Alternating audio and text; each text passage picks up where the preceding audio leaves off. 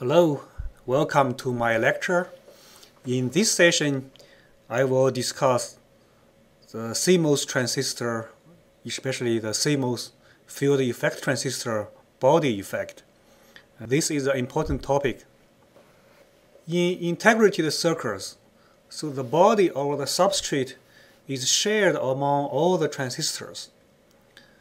To guarantee the body to source junction remain reverse biased for all the NMOS transistor in these integrated circuits, the substrate usually need to be connected to the most negative the voltage source in the circuits.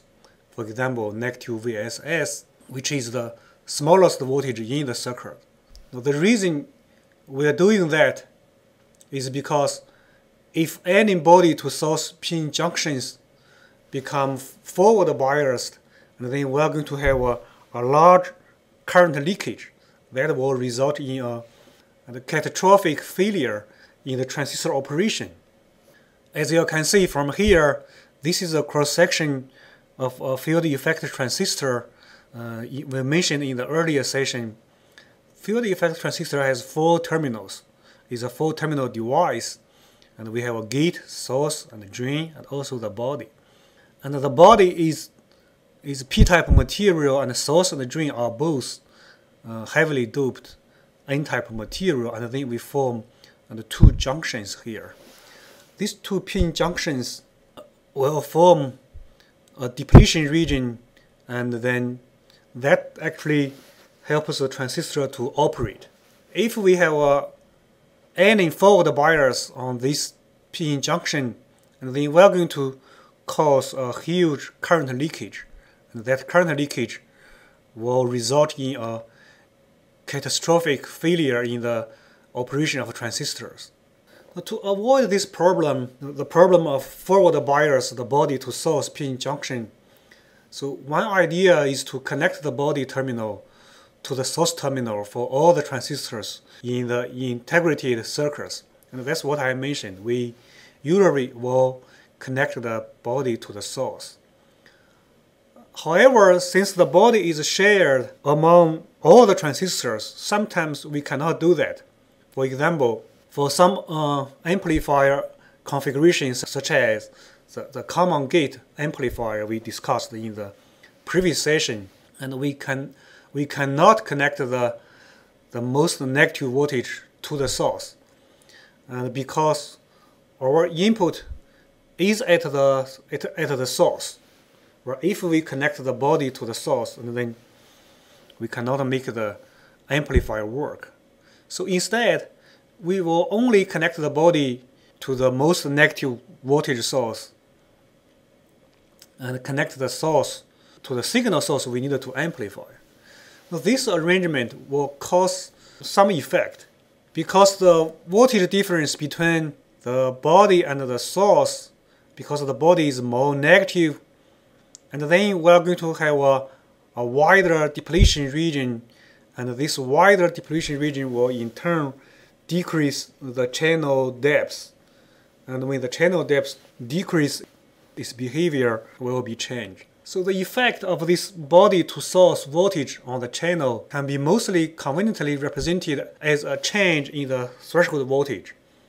So according to the following equation here. In this equation here, and Vt now actually is the threshold voltage for VBS equals 0. So when we connect body to the source. And this phi f, 2 phi f here is about 0.6 volts, which is the material dependent and Fermi potential. And the gamma here is the fabrication process parameter. Notice in this formula here, a change in the VBS will produce a change in the Vt, and with this body effect. Now this change in the threshold voltage will change our current, even though our VGS doesn't change, because the channel depth changes with the changing of the VBS, as we just learned. Consequently, this body voltage and VBS will control this drain current, just like the gate voltage VGS does. So in other words, The body now actually is acting as a second gate. Sometimes we call it the back gate. A change in the body to source voltage VBS will cause the change in the drain current.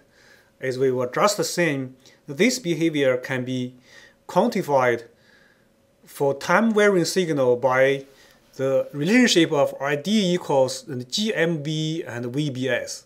Now, VBS is small signal change between the body and the source. And GMB here is called the body conductance, and defined from this formula here, which is the partial derivative of the drain current with respect to the changes of the body to source voltage. It can be shown that this body conductance is proportional to the transconductance of the transistor, and by a parameter of chi here. And this chi is dimensionless and typically with a value of 0.1 to 0.2.